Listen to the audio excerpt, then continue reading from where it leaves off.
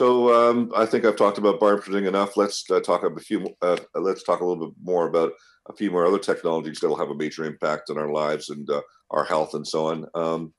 So let's talk about AI, artificial intelligence, a little bit. Next slide. So artificial intelligence systems such as IBM's Watson are already changing the way medical research is being carried out. Next slide. If you consider there's about 4,000 books in this frame here, which is about as many books a human being can read in its lifetime, that's very nice. I mean, this is just a fraction of obviously the books out there.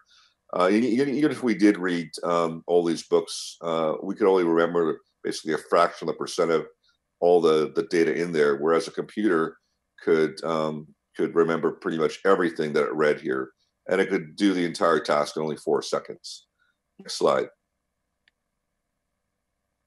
So just another kind of a metric on Watson's power, or any kind of a significant AI system would be able to do this.